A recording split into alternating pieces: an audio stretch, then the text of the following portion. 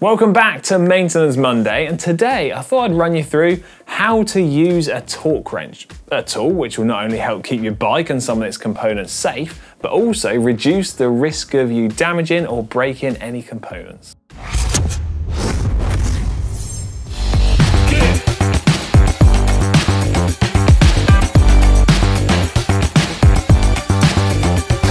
So first up, what exactly is a torque wrench? Well, it's a device used for measuring torque. Torque is a turning force, and in the example of our bike, it's the amount of force that we put through to a bolt or a fixing. Now, torque is measured and calculated by using a lever. So here we've got the turning and pivot point here. And to calculate torque, you take the force which is applied to the lever, so the amount of pressure and force I'm putting when I press on it, and this is measured in newtons. And then you take the distance of the lever, measured in meters, you multiply them by each other, and then you end up with Newton meters, which is the measurement of the torque that you're applying to the bolts. This is one of the most common types of torque wrenches that you'll see. It's got a ratchet on the end, which is reversible, meaning you can do stuff up and undo it as well. It's adjustable by turning the dial at the end, meaning you can set it to a specific torque rating or setting that you need to for various components on your bike. And then on the end of the ratchet here, we can fit a variety of different adapters and sockets, for example, so that we can fit and check the torque of lots of different components. As you adjust and set the torque wrench to the amount of torque that you need to measure, as you apply the force and the tool moves, once it reaches that specified torque setting, it will then click so that you know that you don't have to make it any tighter. The sort of torque measurements and readings that will be relevant to our bikes could vary from as low as 1 Newton meter all the way up to around 35 to 40 Newton meters. So the higher the Newton meter rating, simply the tighter that fixing or bolt will be. And as such, it will clamp on even tighter to the component that is joining together. Some examples of our bikes might be our rear mech hangers, for example, might only have a rating of 1 to 2 Newton meters. A bottle cage bolt could be in the region of 3 to 4 Newton meters, and a large bottom bracket threaded cup, for example, is something that will have a higher rating, much closer to 40 Newton meters. And it's important that we stick to the manufacturer recommended amounts on all of the different components on our bikes. This means we have less risk of that component moving or slipping. There's no risk of damaging the bolts, or in some instances, like adjusting our seat post clamp, for example, it means we don't run the risk of damaging or cracking our frame. There are lots of different torque wrenches out there and available, some larger and some smaller, designed for measuring different amounts of torque. So a smaller torque wrench, such as this for example, can read between 2 up to around 14 Newton meters.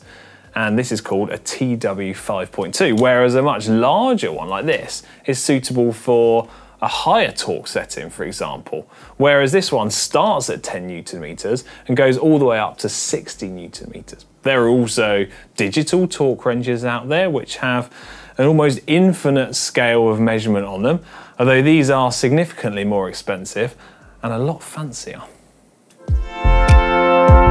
So how do we actually go about using our torque wrench? Well, first up, we're going to need the relevant socket or bit to go onto the end of our torque wrench to fit on the component that we're going to tighten up. Now, on my bike already, I've loosened off the bolt which holds the derailleur onto the mech hanger itself. So I already know that it's a 5mm hex or Allen piece that I need.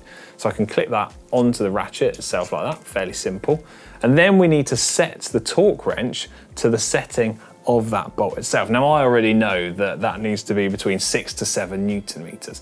So to do that, we've got a little indicator or scale on the handle of the torque wrench itself, and we press the bottom part of the torque wrench up because it's sprung loaded, and then turn until we reach the relevant number on the scale or chart.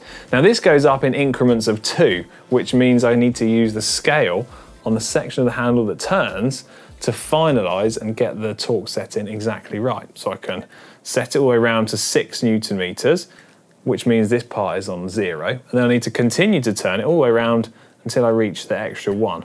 So that means it's set correctly.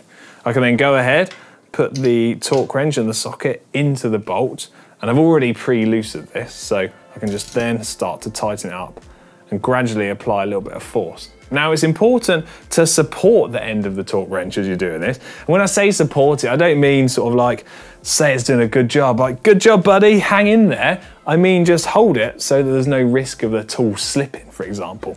So we can apply the force through the handle, holding the end of the tool until we reach that point here. So here you can see that the torque wrench is clicking and that handle is moving.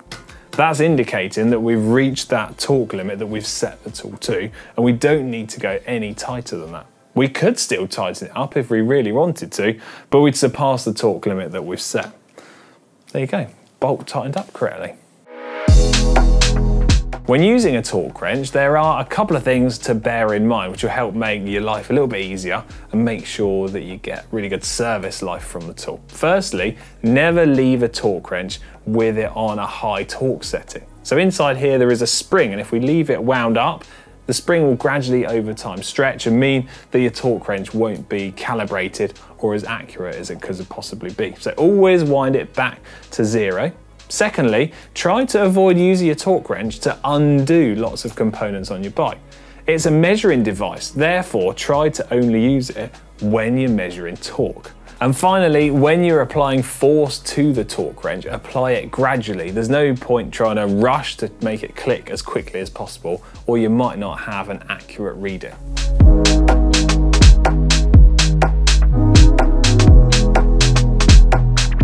So there you have it, my helpful tips and tricks on how to use a torque wrench. Hope you found this video interesting and helpful. If you have, give this video a big thumbs up, and why not let me know in the comments section down below if there are any other maintenance videos you'd like to see. And to see those maintenance videos, remember to subscribe to GCN Tech and hit the bell icon so that you don't miss a single upload. See ya.